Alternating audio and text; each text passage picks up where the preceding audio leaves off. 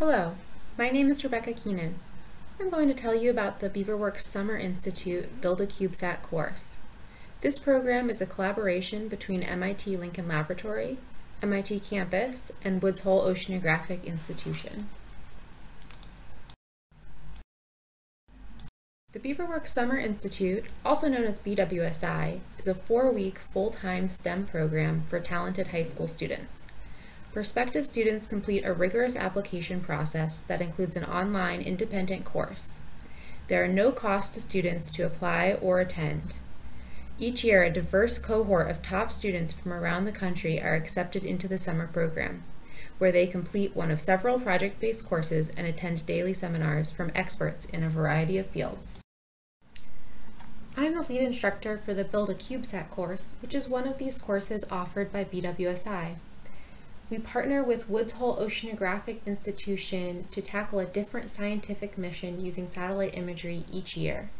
The students work in teams to design, prototype, and demonstrate their own CubeSat. Subject matter experts from MIT Campus and Lincoln Laboratory teach lectures on satellite systems, and our undergraduate and graduate student TAs guide students through laboratory exercises and projects. Participants are exposed to a wide range of engineering disciplines. Many high school students have some experience with programming, and they mostly understand that aerospace engineering relates to satellites, but they often don't have a good understanding of what electrical and mechanical engineering entails, or how critical it is to satellite development. For their final project, students get to specialize in their area of interest, which might be programming, but it could also be power systems or mechanical design and CAD modeling. And they work with their peers in an interdisciplinary team that mimics the type of engineering teams they might see in industry. Although, of course, students learn about satellite design and a lot about how they could build their own CubeSat, we mostly focus on using CubeSats as a motivation for learning some fundamental skills that will hopefully be helpful to them in any field they decide to go into. We cover fundamental engineering skills, including circuitry, mechanical design, CAD modeling, how to design flight software, user interfaces, and of course topics like attitude determination and other aerospace topics. All of our projects are team-based, so how to work effectively in a team, how to have peer leadership and project management are a big part of this course. I believe those skills are valuable for engineers as well as for really anyone who wants to be successful in their career.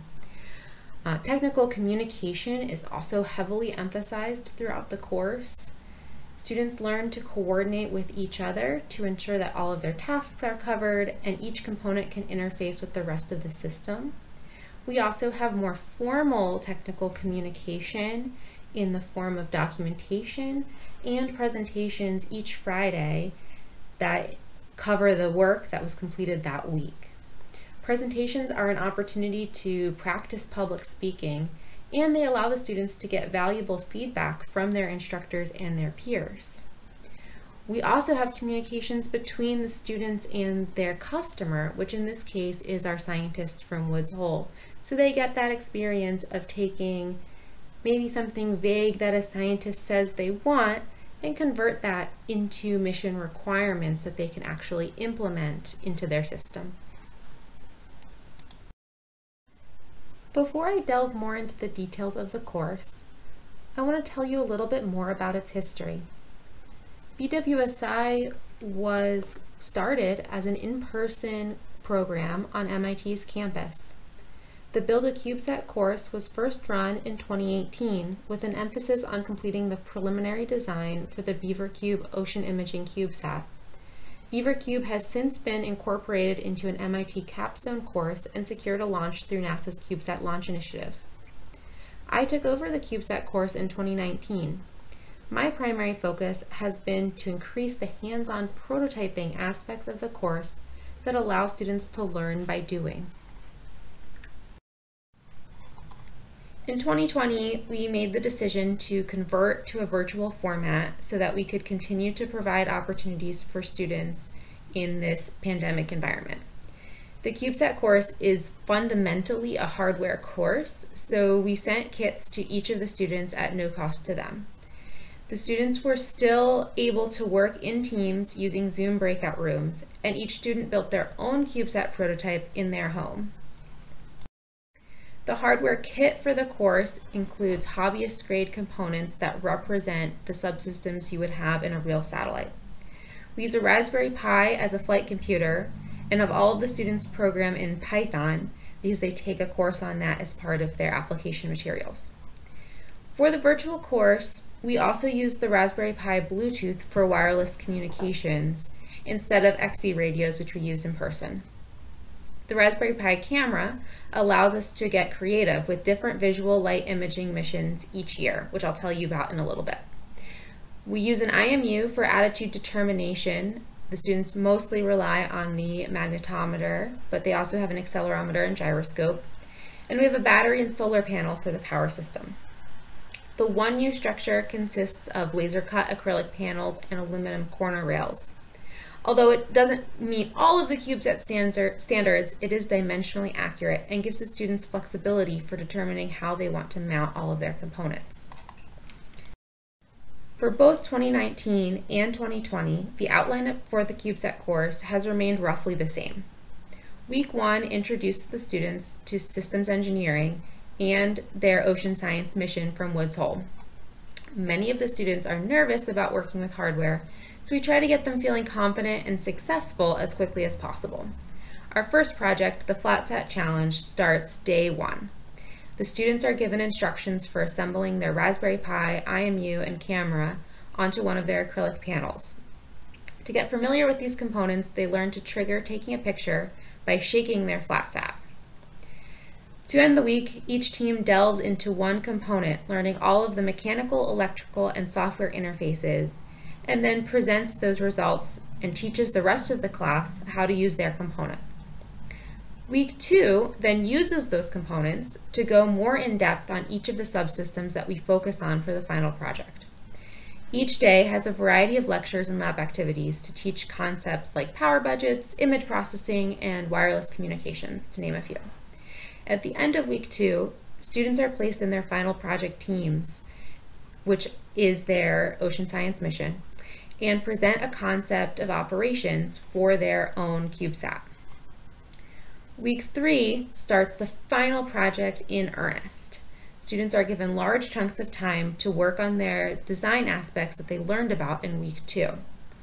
TAs and instructors rotate between the teams to help guide them, but the students are encouraged to find their own solutions and make their own mistakes. We also find time to include additional lectures on topics that may not have a direct connection to our final project, but are still critical aspects of satellite design. Week 4 is always stressful for the students as they work towards demonstrating and presenting their project. We set up a scenario for the students that allows them to test their CubeSat prototype through a mock imaging mission. The CubeSats have to operate off of battery power, take images at the right time to capture the scenes of interest, and send the images to their ground station wirelessly, and process the images to gain insight into the environment that they were imaging. BWSI ends with a final event. Students present their project to their friends and family. Their presentations not only include their design, but also an analysis of how their systems performed in the demo and what they would do to convert their prototype into a flight system. In 2019, the science mission looked at detecting oil spills and determining if the oil was oxidized or not. For the in-person course, we set up 3 zip lines that the CubeSats orbited around, which you can see in this video here. The students had to image these 5 pans that you can see in the video, which each had water and different amounts of oxidized and non-oxidized oil. The teams also had more flexibility with the size and construction of their CubeSat. One team even came up with a mechanism to release solar panel wings when they took out the remove before flight pin, which you can see in this video.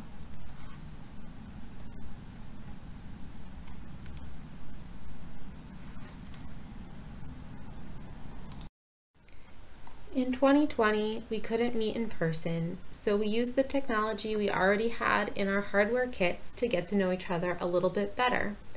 In the FlatSat challenge, students trigger taking a picture by shaking their IMU. So we used that to take selfies, and each of the students took a selfie as part of that project, which our TAs put together into the collage that you see on the left. For our final project, each of the students worked in teams, but had to put together their own implementation of their CubeSat system. And you can see one of the teams on the bottom right, all holding up their CubeSats. For the actual demo of our ocean science mission, we looked at detecting colored plastic in the ocean. Each student received colored plastic acrylic in their kit, so they would have something real to image in their homes. The students in the teams took turns walking their CubeSat in circles over 3 scenes, while their teammates had to report the amount of each color and size of plastic based on the images they received back from the CubeSat. You can see one of the students practicing her demo in the image on the upper right. There are some things that we can really only do in person, like allowing the students to customize their structure by machining parts for them in real time. And there's definitely a greater sense of community when we're sharing a physical space. But I've also seen some positives to the virtual course. We were able to take more students. We had 25 students in 2020 versus 16 students in 2019.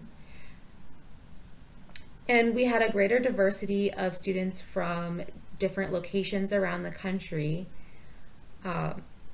rather than a majority of students from the Boston area. Each student was also forced to build their entire prototype themselves instead of building a component and then integrating it in with their team. And there's pros and cons to that as well, but I do think for some students, being forced to do the whole thing themselves instead of relying on teammates was a benefit to them. In both cases, the CubeSat course was very successful for the virtual format and in person. BWSI will be fully virtual again this year. Our science mission is going to be to estimate the emperor penguin population in Antarctica. We are excited to build off of the lessons learned from 2020 to improve the virtual learning experience. One of the new aspects we're adding this year is a turntable orbiter design shown on the left on the slide. We hope this will give more consistency for the students demonstrating their prototypes in their homes, as everyone will have the same height above their images and be rotating at the same radius. Another new component we added this year is an outreach program for younger high school students. Each program runs for 8 weeks and meets 3 hours each Saturday.